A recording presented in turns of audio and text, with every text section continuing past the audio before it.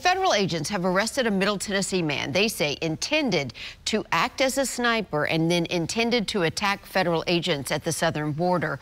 A story that's being shared now all across the country. Yeah, apparently this man is a member of a Tennessee militia group. Our Tony Sloan is following his case. Tony, agents have actually been investigating him for a long time.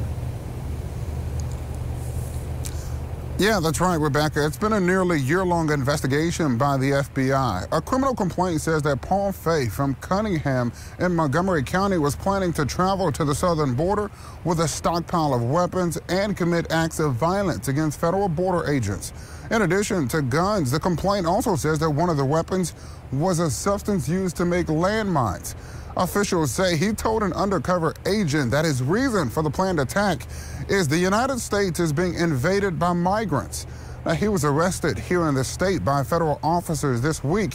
He's charged with selling an unregistered gun suppressor to the undercover agent, and he faces a max sentence of 10 years in prison if convicted.